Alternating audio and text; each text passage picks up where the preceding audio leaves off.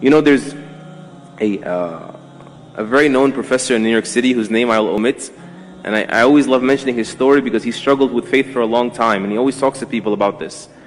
And he was an atheist, and he came back to Islam, and he says, I read a line for Muhammad Iqbal, and it just shut me down, and all my research was finished, and I said, there's no running from this. Muhammad Iqbal, rahimahullah, he says, sure, you can deny God, but how do you deny Muhammad? Alayhi salatu wassalam. In other words, sure, you can be immature and say, I'm not going to believe in something I don't see. Case closed, stop talking to me, right?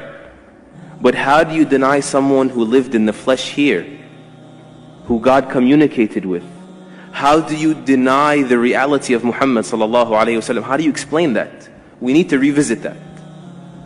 How does a man get born in a vicious environment, alayhi salatu wasalam, and he becomes this beautiful, soft, delicate, bashful, merciful person who was content when people couldn't even be patient, and was merciful when people couldn't even be just, and he was gentle with kittens, and he praised people for taking care of animals. And then on the battlefield, he's on the front lines, and the tough guy is the one that can stand by his side, or the brave person, more respectfully, because these are the Sahaba, right? Al-Bara and Ali, they say the tough one is someone that could come near him. He's on the front lines, alayhi salatu wassalam.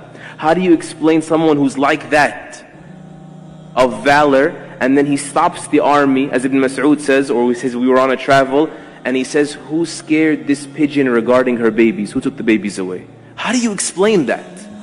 How do you explain the only person in human history that has ever removed racism from society successfully?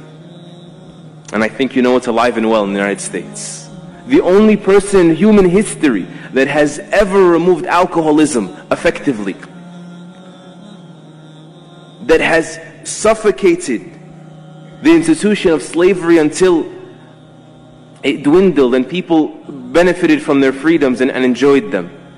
How do you explain that he, alayhi salatu wasalam, becomes the most influential figure in human history? Alayhi salatu wasalam. How do you explain that? We need to come back and find shelter in these things. There's only one explanation.